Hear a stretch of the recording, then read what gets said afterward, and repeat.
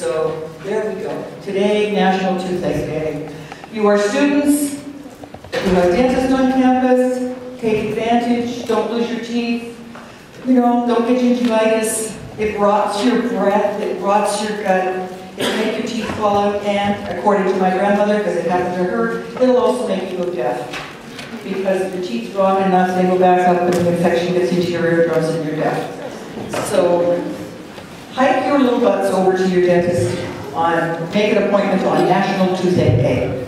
There you go. It is my incredible pleasure, privilege, and honor to introduce to you Professor Christine Sutherland, Professor Emerita of the University of Calgary, Department of Communication and Culture, Faculty of Arts. Christine was actually one of the founding members of the now deceased, God rest its soul, Faculty of General Studies, Faculty of Communication and Culture. She was also one of the early lecturers in General Studies 300 when it first got started under Mr. Wyatt? Bob Wyatt. Dr. Bob Wyatt. And so she's got lots of familiarity with General Studies 300, lots of familiarity with communication and culture programs. She was my master's thesis advisor and somehow managed to survive that despite many trials and tribulations. Introduced me to her wonderful cookies and her gorgeous cat. So we've had a long association. Christine is not only a colleague, but a very dear friend. An excellent lecturer, a world-renowned scholar in the field of rhetoric, and loves, as she put it yesterday when we were talking, wallowing about in Hamlet. So I introduce her to you with great joy and great pride.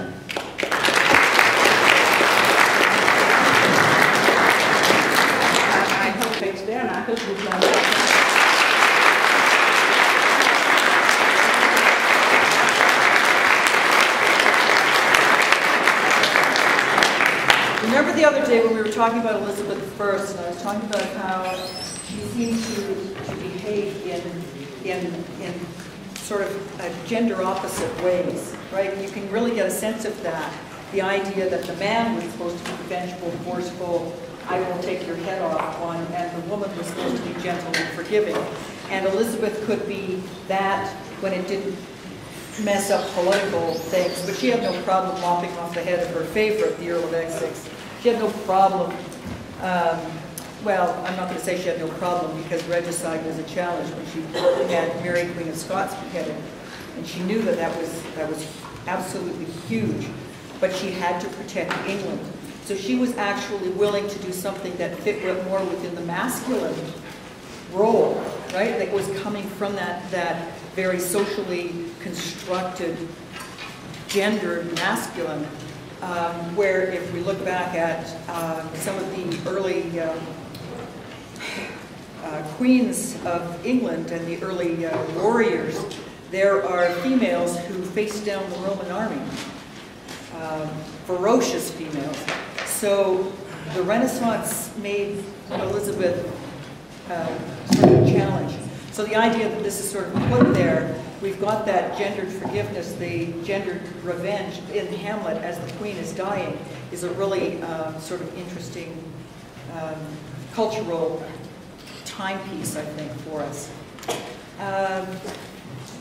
I'm working on your papers, and so is Professor Bryce. But please remember these are rewrites, and I've got other stuff that's got priority. So we will get them back to you in drips and drabs as we get them done, okay? Have a good weekend. Be safe out there, okay? I'll see you next week.